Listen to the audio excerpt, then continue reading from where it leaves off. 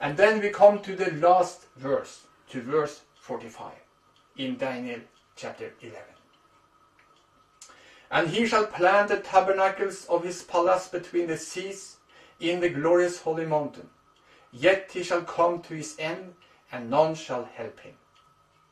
And I must admit that this verse is the most difficult verse for me to understand. But we shall try to go through it. In verse 41, we have seen that the king of the north will enter into the glorious holy mountain, and many people will fall.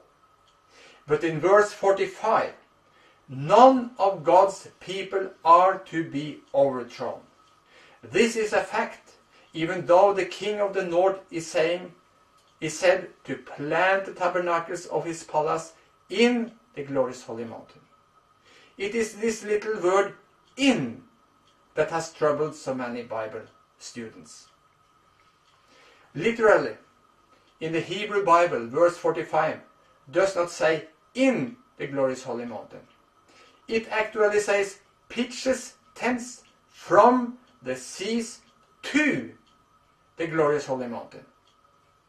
The word "to" is a better rendering than either the word "in" or "and." So it seems that the king of the north this time never will be able to overcome or enter into the glorious holy mountain. God's people will be faithful, and the papacy will not manage to deceive the people of God, as in verse 41. And we have to take a conclusion of this, and then we have to go to the first text in Daniel 12, verse 1. In this text, we read that Michael stands up for his people, and no one will be able to stand against him. All we must do is to choose which side we will stand on in this final struggle. And we read that here is the patience of the saints. Here are they that keep the commandments of God and the faith of Jesus. And we also read that the papacy will come to his end, and none shall help him. So the Bible also reveals how it will go with the papacy in the last part of world history. They think that they will win this battle about to introduce a new world order. But God has another plan to introduce his new world order. And it is God's plan that will be the plan that will give victory. But now we shall see how it will go in with the papacy. And I hope that many Catholics and fallen Protestants and others will listen to these words from the Bible. From Revelation 17, verse 16. And the 10 horns which you saw on the beast, these will hate the harlot, make her desolate and naked, eat her flesh, and burn her with fire. At first, the people admire the harlot, but when they understand that they have been deceived by the harlot, they will kill the harlot. And we continue to read in Revelation 18, verse 4 to 8.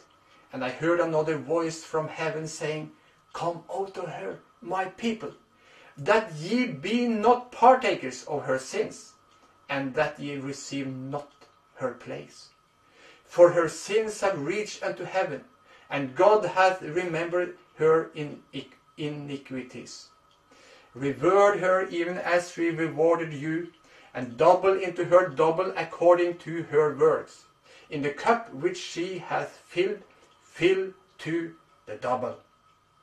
How much she has glorified herself, and lived deliciously, so much torment and sorrow give her.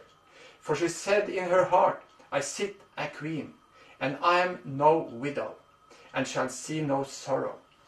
Therefore shall her plagues come in one day, death and mourning and famine, and she shall be utterly burned with fire, for strong is the Lord God who judges her. And the beast was taken, and with him the false prophet, that wrought miracles before him, with which he deceived them that had received the mark of the beast, and them that worshipped his image. These both were cast alive into a lake of fire, burning with brimstone. So we see how it's going with the papacy, and all that is going together with the papacy. They will end in the lake of fire. And then we read about the victory in Revelation chapter 15, verse 2. And I saw, as it were, a sea of glass, mingled with fire, and them that had gotten the victory over the beast, and over the image, and over his mark, and over the number of his name, stand on the sea of glass, having the harps of God.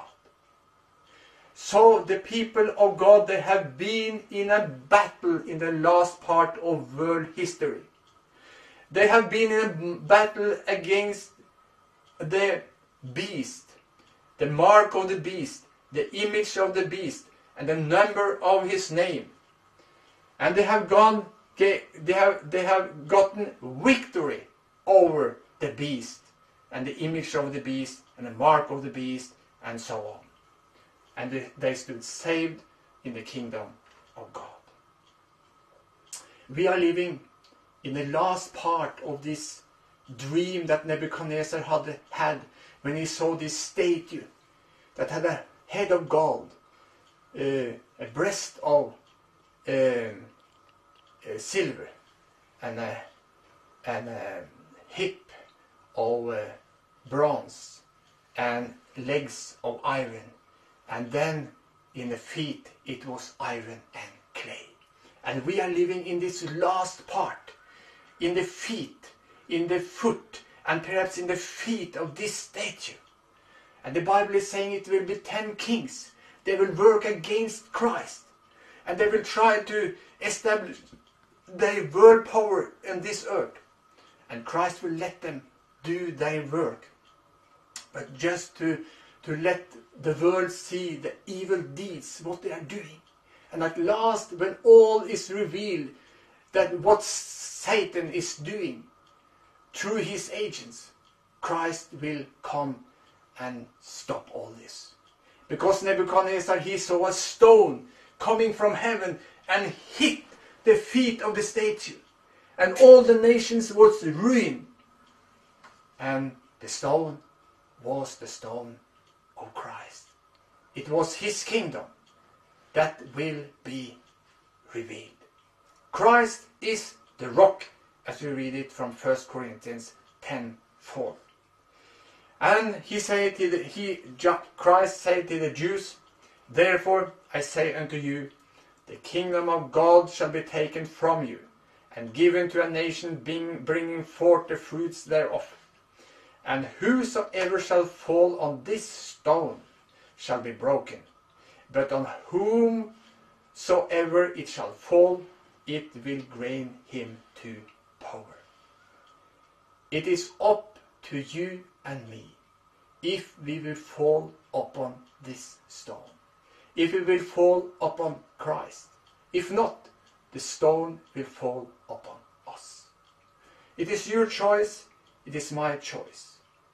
We have a short time. No, we are living in the end time.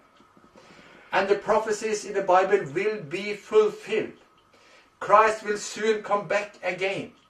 And we have to take a choice. Will we submit to these world powers?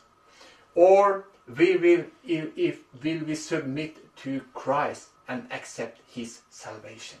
You have to take a clear stand. You cannot stand with one foot in the world and one foot in the Bible. We have to take a clear stand for Christ or a clear stand for the world. But we know the result. It is Christ and the people that will stand on his side that will be the victorious one. We have to take the decision here in our brain. And we have to use this center where we shall take conclusions, where we shall choose. And we have to take a clear stand for Christ or for the world. Christ is standing there with his hands, waiting for us to accept his call of mercy. He has done all to save us. And why should we not be thankful to him, what he has done for us? He has a better place for us. And if we humble ourselves and accept his salvation, we will be his people and he will protect us and we will inherit the kingdom of God. May you and me use this time to purify ourselves so we can be clean in heart. We read this text from Malachi chapter 3. But who can endure the day of his coming? And who can stand when he appears? For he is like a refiner's fire, and like launderer's soap. He will sit as a refiner and a purifier of silver. Today is the time of purification. Today is the shaking time. It is now we have to take a stand for Christ, because soon the time of purification will end and Christ will come back again. Do you want to be purified by him, or do you want to be filthy and lose eternal life? The choice is yours and mine. The prophecies is being fulfilled, and we see that we are living in the end time, and Christ will soon come back again. Let us be ready for his second coming. We will end with a prayer.